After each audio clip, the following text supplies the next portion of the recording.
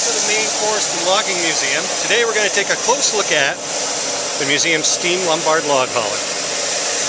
Lombard did not invent the caterpillar track. What he did do, he was the very first person to develop a practical working system that he actually marketed. So this is the system right here. We have a typical set of crawler tracks, and you'll notice Lombard used a set of roller chains, and there's a set of roller chains on each side of this runner, and that's what supports the weight of the machine. And as awkward as it seems, and as weird as it seems, it functions very, very, very well. It's actually a very smooth running machine. These tracks are about 16 inches wide, which is needed because the machine in operating order is around 19 tons. So one of the crucial jobs of running a steam Lombard was that of the steersman. He'd sit out front here, right in front of the smoke box, so his back was roasted.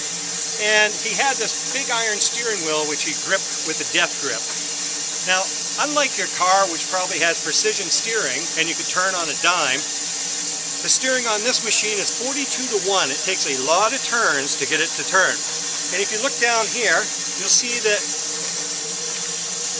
this machine right now is equipped with steel wheels. And that's because we run it in the summer.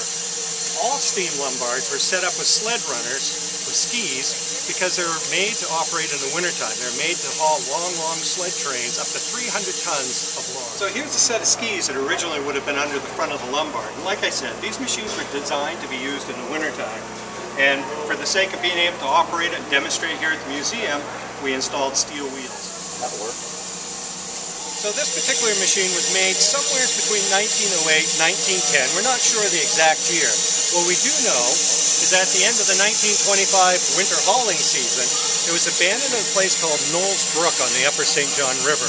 Later on in the late 60s it was salvaged and eventually wound up here at the museum in the 1980s. After 30 years of restoration, in 2014, it finally came back to life. So the heart of this machine is our steam cylinders, and these measure 9-inch bore, 10-inch stroke. There's one on each side, and it's rated at about 100 horsepower. And yet, because of the gearing, this machine can pull over 300 tons. So when we're looking at our cylinders, whenever steam comes in, works the piston back and forth. We've got our connecting rod back to a jack shaft and flywheel. And if we look back in here, you'll see that there's a gear case. And there's a pinion gear, and then there's what they call the compensating gear. Back originally, when Lombard developed his very first machine in 1900, these cylinders these connecting rods were connected directly to the main shaft, to the sprockets. It was a crank sprocket. And what he found is that the machine wouldn't turn. So he had to come up with some way of slowing one track down, just like in a car, how the inside wheel slows down when you take a corner.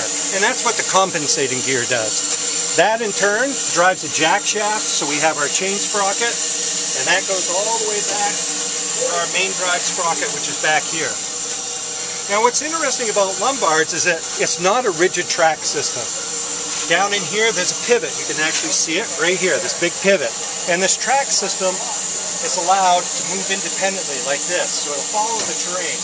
Plus, there's a very crude system of springs, so the whole machine is actually sprung, so it can negotiate some rough terrain. So being steam powered, this machine looks like a locomotive on crawler tracks, but it's actually a dedicated design machine. These boilers, the boiler is made by Ames Iron Works in Oswego, New York. We have a saddle tank, much like a tank locomotive, that holds 425 gallons of water. And that'll take you probably 7 to 10 miles depending upon the terrain and what you're hauling. So this machine is wood fired, and 1 quart of wood will take you about 7 miles. So here we have a schematic that was created by Bill Lynch years ago, and it helps us explain how this machine works. So here we have our boiler, we have our fire in the firebox, the hot gases from the fire are drawn through the fire tubes and then up the stack. And your exhaust steam coming from your cylinders also goes up the stack as well, and that creates a vacuum. So the harder the engine works, the more draft. The more draft, the more air is sucked through the fire, the hotter the fire is going to be. Here we can see our steersman and the skis. They used to say that the steersman job was the dangerous of all, but when you think about it, these machines cost about $5,500 back when they're brand new, which is about the cost of a new skidder today, a couple $100,000. So they did everything possible to make the roads wide, smooth. They would follow brooks and rivers, anything they could to keep the machine. Here we are in the cab of our steam Lombard log hauler, and let's talk a little bit about the controls of this beast and how we actually get it to go. So here's the back end of our boiler. Here's our throttle quadrant. As we move this back and forth, we can control the amount of steam going to the cylinders. Down in the corner under Chuck's hat, we have the reverse quadrant. Basically what this does, it changes the position of the valves in the cylinder in relation to the stroke of the piston. So for instance, if I move the lever all the way forward, the machine's going to go forward. If I pull the lever all the way back, the machine's going to go in reverse. There's also intermediate notches that allow us to cut off the steam early so we can actually conserve water and fuel. Here we have our injectors so that we can put water into the boiler. Rather than using like a high pressure pump, what these rely on is velocity. So you have steam hitting a solid water column through a venturi, and it forces the check valves and it goes into the boiler. Of utmost importance, we also have our water glass over here, our sight gauge. Tells us the level of the water above the crown sheet, which is extremely important. We also have tricocks here that we can use to also test our water level as well. Like any machine, it has to be lubricated. The pistons need to be lubricated, the valves need to be lubricated. What we have here is a Hills oiler. This is mechanical, so there's an arm that actually runs off the valve motion, so it pumps oil. So as we're sitting stationary or fired up, there's not a lot of draft coming through the boiler. So we have the blower, which is this little valve right here. And I'm not going to really turn it because it's hot. Okay. But what that does, it lets a little bit of steam go up through the smoke box. And that helps create a draft and a vacuum that helps to draw the air up through the fire bed. Lever right here, we actually have the dampers. These are doors on each side of the end of the firebox that open up and allow more air to go through.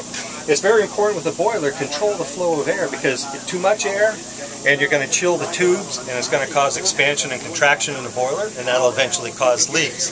Another important item we have is right here. This is for our cylinder cocks. What this does is, because when we're sitting stationary, then there's not a lot of steam going through the cylinders. The water, whatever steam happens to be in the cylinders, turns to condensate or water. The water doesn't compress. If we tried to move this engine with the cylinder cocks closed, that water, once the piston hits it, it could blow out the end of a cylinder, it could bend the piston rod, and many other things. So what we always do, we have those open for a couple of revolutions, blow any condensate out, and then we can close them. So here we've got our fire. Right now we're just kind of letting it coast a little bit. Now you think when you're throwing wood into a fire that you just chuck it in. But really, that's not what you do. What you're trying to do is fill holes and trying to keep your fire as even as possible. And why we fill the holes is we want to make sure that there's no excess air being drawn up through the fire bed and chilling the tubes. And we're clear on that side. Throttle, close the cylinder cocks.